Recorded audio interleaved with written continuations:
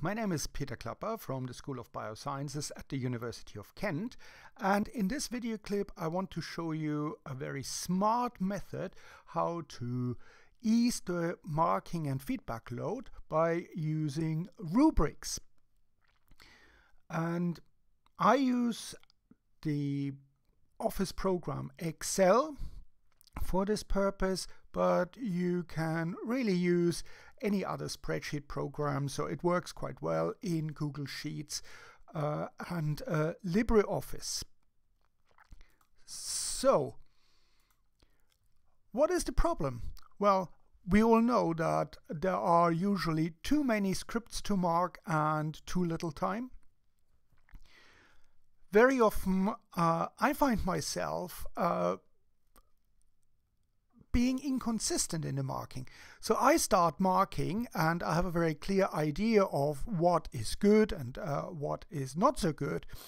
But after 10, 20, 50 scripts, I can't really remember how I marked a particular issue in the first 2 or 3 scripts. So I have to constantly go back and think about how I marked a certain issue. And finally, you have to write very often the same feedback over and over again. Now for 3, 4 scripts, this is okay, that's not a big problem. But if you've got 50 or 100 scripts and you find that quite a number of people make a particular mistake or do very well, then you write the same stuff over and over again.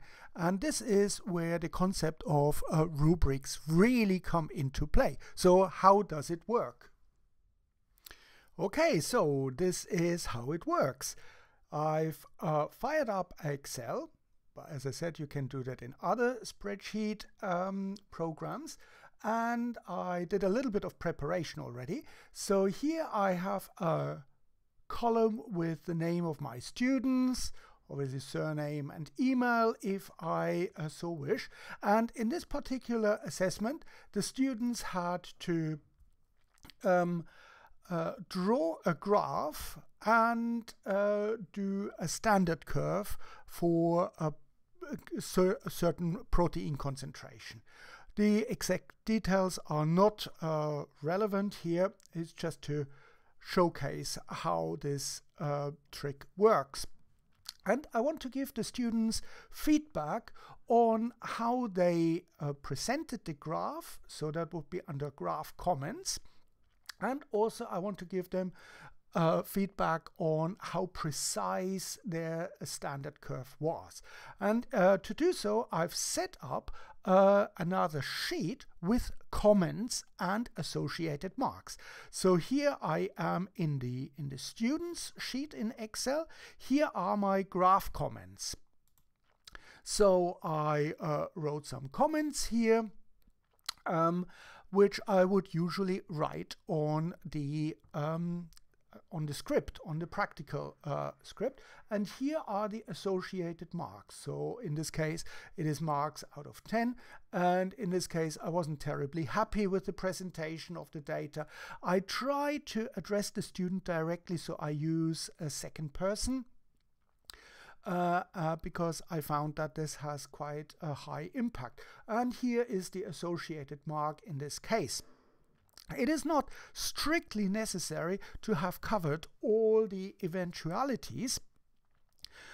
You can, if you come across specific situations that you haven't thought about in advance, you just simply add to your list. So here 2 marks if I wasn't happy, 10 marks when I was very happy with the way it was presented, and then marks in between. And I've set up the same thing for the standard. So here are the comments for the standard. Here, if the standard curve is very precise and all the data points are on a straight line, 10 marks. Here, if it is sort of some of the data are on a straight line, well, actually, you get the gist. So what can we do with that? Well, let's go back to our students here. And now, instead of copy-paste, what we can do is we can actually generate little drop-down menus for each student. And to do so, we click on the top row here, and then go to Data. And what we do is called data validation. And you see this here, data validation. So click on that, and under validation criteria, what we say is we want to have a list. And that is the list that we already produced. So this is the list, and it asks us about the source. So we click on that and go there. And now we just simply go to our graph comment here and say we want everything here related to the graphs. And we press enter. And we need to make sure that in cell drop down this box is ticked. So okay, so how does that work now? Well, what we see is if we click on, for example, the record for Michelle, we see a little drop down box here. And if I click on that, then I just simply say I can choose which comment I want to use. So Michelle did quite well, and yep, I was quite happy with it. Now let's go to Ellie, and you see if I click on this field again, I come up with this one. And she made a few mistakes. So for example, her line didn't go through the origin, so I have my comments here. Let's do one more for Ahmed. And he didn't label the axis properly. Okay, so we have this here. And very easily you get a whole list of comments then for each student. Now we can do a similar thing for the standard comments, and again, as I showed you, I've prepared some comments here. So again, I want to do my data validation. I just simply click on that. Data validation, click on this here. I say I want the list and go to source. And in this case, I choose this spreadsheet. Standard comment. I go to this and say I want everything from A to A. So that includes the entire column A here. And I can at any time add comments, and they will be then incorporated into additional drop-down menus. So press enter, check that in cell drop-down is clicked, and say OK. Now, okay, let's see how this works. Now for Michelle, I have my drop-down menu, and I can say your data points are mostly on a straight line with a few outliers. I can also format it, so click on that, go to the standard menu and say wrap the text for me. Like that. So I've got that quite nicely covered.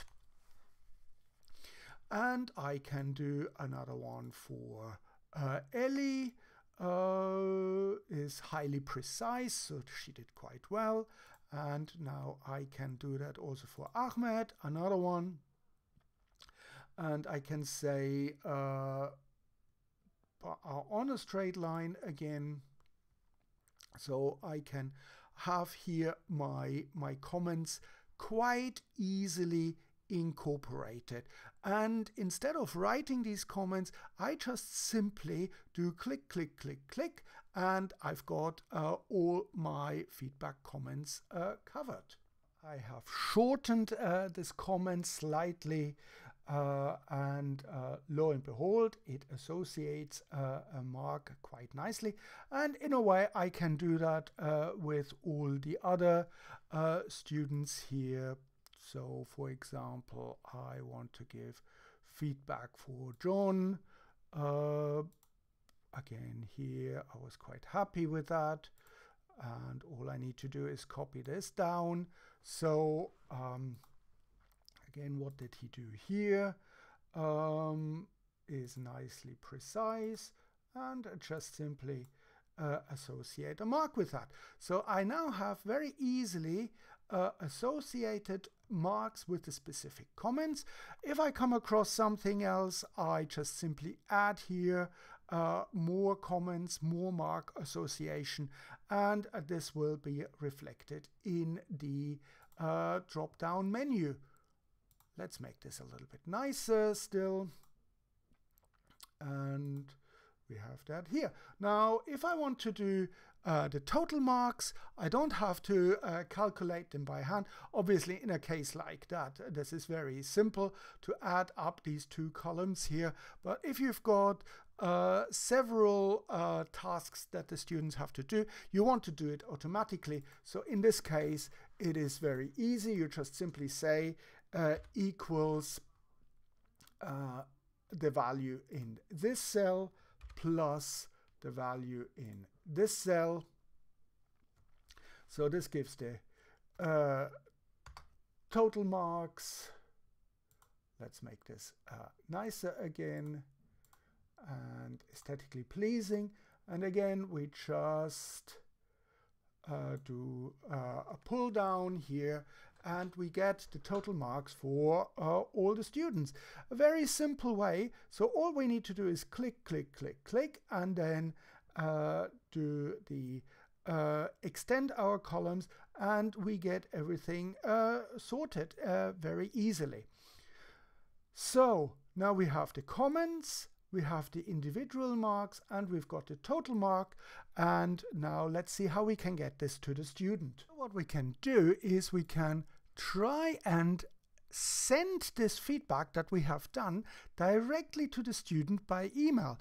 First of all, let's save this Excel file. So File, Save As, let's call it Test1. I save it to my desktop, and it is saved. So what we can do is a simple mail merge, and Microsoft Office offers this opportunity of a mail merge. So what we need is basically a Word document, and which I have here. Let's make this a little bit bigger. And we want to associate our Word document with this Excel file. So in order to do so, we go to Mailings. Here, we select the recipients, and these recipients are our students that we have in our Excel sheet. So we go to Use an Existing List, and it will ask us where our file, our Excel file is. I called it Test1.